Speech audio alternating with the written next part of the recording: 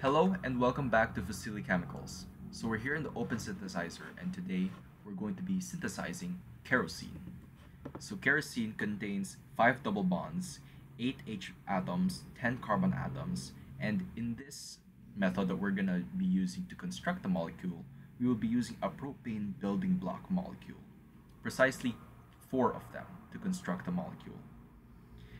So a short overview is that kerosene is used in a variety of industrial uses such as cars, aircraft, and spacecraft propulsion.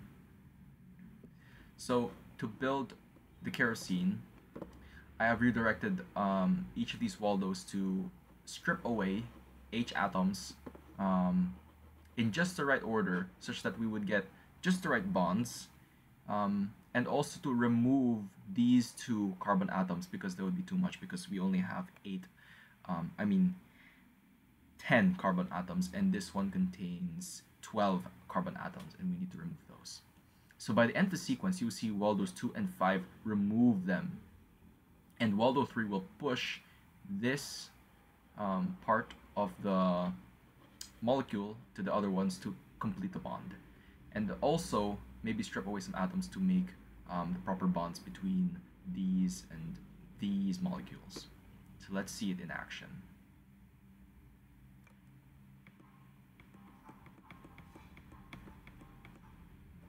And there it is, the completed kerosene molecule. And if you compare it to the actual Lewis structure of a kerosene atom a kerosene compound, you'll see that in this middle between these 2 over here, there's a double bond, and then here it goes like it alternates. So single bond, double bond, single bond, double bond, and then single bond. And then by the other side, it sort of mirrors it. So it's single bond, double bond, single bond, double bond, single bond. So it's a bit symmetric when it comes to the double bonds and the single bonds and their sequences.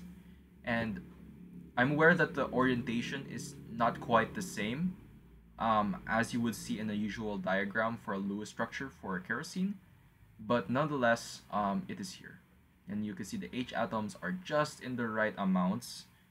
We don't have too much H atoms or too less H atoms. So let's see it in a direct sequence. Let's just restart that. And there it is. Let's play that again. So the sequence over here is just for Waldo 5 to keep going, because if I remove these, the entire program will loop once again, and it will go through the entire sequence and totally ruin the molecule that we have constructed over here. So this is kerosene.